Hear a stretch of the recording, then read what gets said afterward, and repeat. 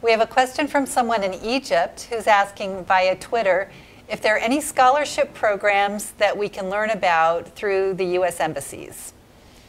Yeah, I think EducationUSA is probably a really good resource for that. So I don't know if you want to talk a little bit about how the centers in each country work with students. I do know that a lot of times some embassies in each country will work with students for scholarship programs through that government. But I think EducationUSA is really good at guiding students to work with the U.S. Embassy for scholarships. Absolutely. So thank you for mentioning that. Check with your EducationUSA Center. We have many scholarship programs in different fields, and they are listed on your embassy website.